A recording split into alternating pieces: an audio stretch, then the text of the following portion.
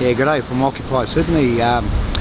We've got about 12 occupiers holding the fort here overnight.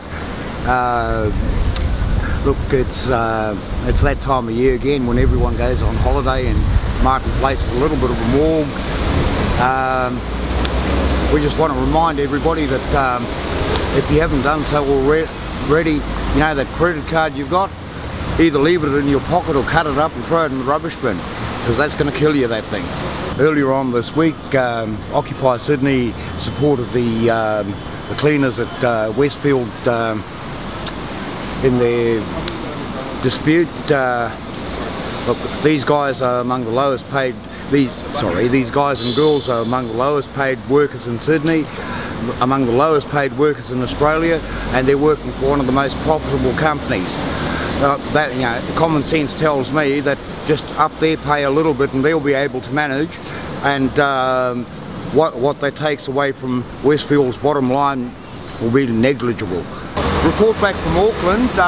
We had one of the ladies from Auckland through earlier this morning giving us an update. Apparently Auckland have been evicted. They've appealed to the High Court, and some of their people though have made the decision to go and occupy other parks, being Albert Park and Victoria Park, the two major parks in Auckland. The occupation's still in place, and the police have made no attempt to move them on, but for various reasons some of the Occupy Auckland people seem to feel a lot safer having moved on. Occupy Berkeley got smashed, and multiple arrests, from memory about 54 arrests there. Occupy Dunedin have decided to fold up and go home. Look, it's a university town and maybe they all wanted to go home for Christmas, I don't know.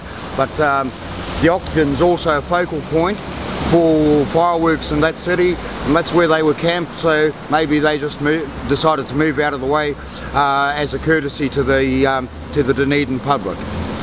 Whatever their decision was for, they're no longer occupying.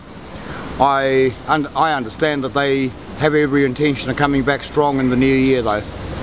There'll be some interesting things happening at Occupy Sydney on New Year's Eve.